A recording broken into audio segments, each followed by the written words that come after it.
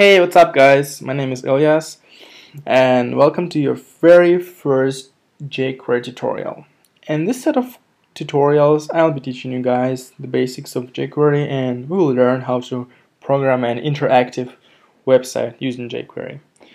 I hope you're already familiar with HTML and JavaScript, so that would be easier for you guys to follow along. But if you're not, don't be upset. It's not going to be a problem since this course is for beginners.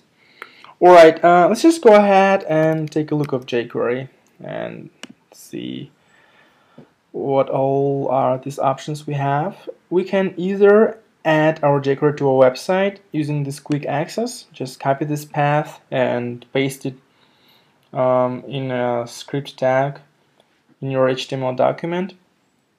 It doesn't have this protocol specification, so it doesn't say HTTP or HTTPS, which means that for instance, if a user goes to a website using HTTPS, jQuery will be added via HTTPS as well. But sometimes it's useful to download it, especially if you're hanging out with your laptop somewhere outside and developing some stuff and your internet connection is either lame or there's no connection at all. You can take advantage of jQuery stored locally on your computer. So let's just click the download link. There are two versions of jQuery currently, jQuery 1 and jQuery 2. jQuery 2 is modern, but it doesn't support old browsers like Internet Explorer 6, 7, or 8, unfortunately. So this is one of the reasons why I personally choose jQuery 1. Now you have to decide which package of jQuery you guys want to download. You can take a look at the uncompressed development version of jQuery, and you can read all this code and it has all these commands, so you can try to understand how jQuery works. But regular developers never need that. I usually download jQuery compressed.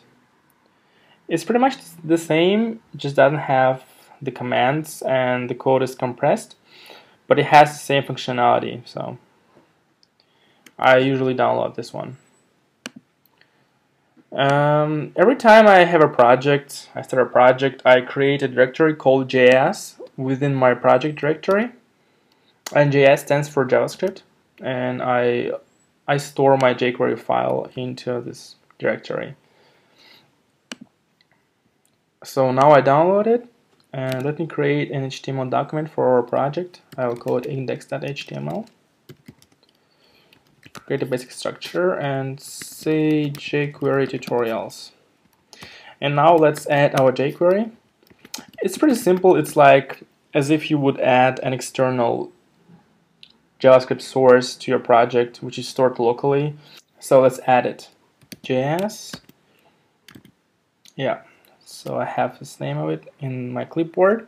Now our HTML document is ready to go. It has jQuery in it, and we are basically done. And in this tutorial I'll be showing you guys like simple functionality of jQuery and all the basics you have to know. So that's it. I hope you liked it, and if you have any questions, feel free to ask. I'll be looking forward to answer them. And yeah, that's it. So I'll see you guys in the next tutorial. Have a nice one.